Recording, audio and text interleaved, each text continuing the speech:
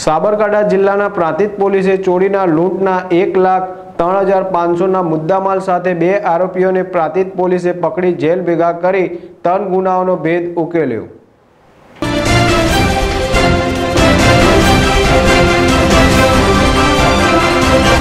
સાબરકાંઠા જિલ્લામાં ઘરફોડ ચોરી તથા લૂંટના ગુનાઓમાં ડામવા તથા ચોરીના ગુનાઓને શોધી કાઢવા માટે સાબરકાંઠા પોલીસ અધિક્ષક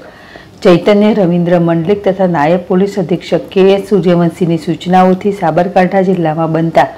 ચોરીના ગુનાઓને રોકવા તથા ગુનાઓ શોધી કાઢવા તથા ગુનાઓ અટકાવવા સૂચના કરવામાં આવી હતી, જેને લઈને પ્રાંતિજ પોલીસ સ્ટેશનના પોલીસ ઇન્સ્પેક્ટર KS બ્રહ્મભટ્ટના માર્ગદર્શન હેઠળ Prantij PSI AV Joshi, Prantij PSI KS Chavda તથા પોલીસ હેડ કોન્સ્ટેબલ માનસી માનવંતસિંહ, head constable Devjibhai Narsinhbhai, police constable Kiritsinh રજનીકાંતસિંહ, police constable અશોકભાઈ બાપુભાઈ, પોલીસ કોન્સ્ટેબલ જગદીશભાઈ સગનભાઈ, પોલીસ કોન્સ્ટેબલ મહેશભાઈ વાલજીભાઈ, ગફરુભાઈ વરવાભાઈ સહિતની સ્ટાફની અલગ અલગ ટીમો બનાવી રાત્રિના પેટ્રોલિંગમાં હતા। તે દરમિયાન ખાનગી બાતમીના આધારે સાદોલિયા ગામના પાટિયા નજીક ટીમ રેકીમાં હતી। તે દરમિયાન એક મોટરસાયકલ શંકાસ્પદ લાગતા પોકેટકોપ મોબાઈલથી ચેક કરતા તથા તેના ચાલકને પૂછપરછ કરતા કોઈ સંતોષકારક જવાબ ના મળતા બાઇક ચાલક તથા તેની પાછળ બેઠેલ ઈસમને વધુ પૂછપરછ માટે 41(1) મુજબ અટકાયત કરી પૂછપરછ દરમિયાન બંને ઈસમોએ ચોરી લૂંટની કબૂલાત કરતા ચોરી લૂંટ સહિતની 3 ગુનાઓની કબૂલાત કરતા બંને આરોપીઓ પાસેથી પ્રાંતિજ પોલીસે પ્રાંતિજના દલપુર પાસેથી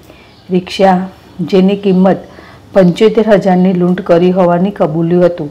તો રિક્ષા ચાલકનો મોબાઈલ જેની કિંમત 3,000 તથા પીપલોદી ગામેથી ચોરેલ બાઇક